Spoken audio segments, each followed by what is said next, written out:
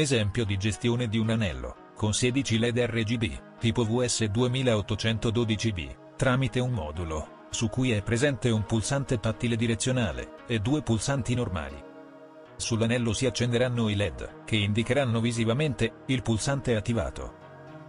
Vediamo prima di tutto alcune informazioni, relative ai componenti, che utilizzeremo. Anello a tecnologia NeoPixel con 16 diodi LED RGB tipo WS2812B, gestibili individualmente. Ogni LED può produrre 256 tonalità, per un totale di più di 16 milioni di colori. Il canale dati per la comunicazione è di tipo seriale, ad un filo. Vediamo ora il pulsante di navigazione, ha 5 direzioni. Il modulo è di piccole dimensioni, misura solo 4x2,5 cm circa. Sul modulo sono presenti, oltre che al pulsante di navigazione tattile a 5 direzioni, 2 pulsanti, e una pinstrip a 8 poli per il collegamento. Vediamo ora la scheda di controllo utilizzata. Si tratta di una KeyStudio Plus. Questa è perfettamente compatibile con l'Arduino Uno, e con l'ambiente di sviluppo Arduino, IDE. Contiene tutte le funzioni della scheda Arduino, con alcuni miglioramenti che ne rafforzano la funzione. Il chip di conversione USB seriale è il tipo CP2102. Alla scheda possono essere collegati dispositivi alimentati, sia a 3,3 che a 5 volt selezionata, tramite un deviatore. Il range della tensione di alimentazione è compreso tra i 6 e i 15 volt.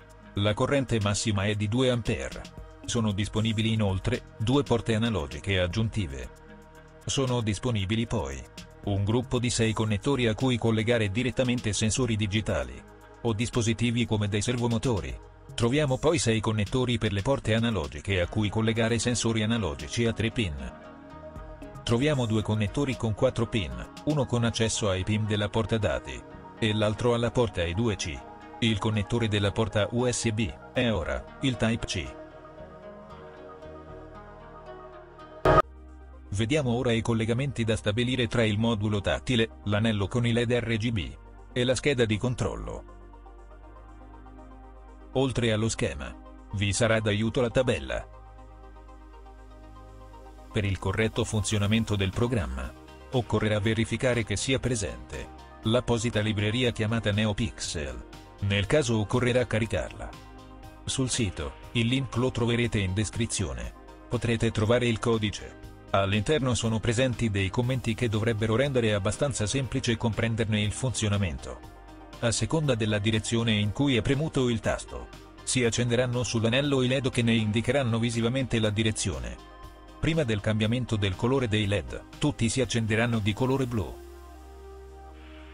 Tasto in alto. Tasto in basso. Tasto a sinistra. Tasto a destra. Tasto premuto. Tasto set premuto. Tasto reset premuto.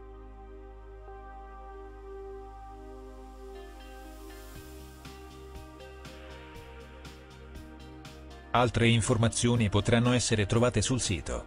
Trovate i link in descrizione. E ricordate, mettete mi piace, e attivate la campanella. Grazie. Visitate il sito www.adrirobot.it.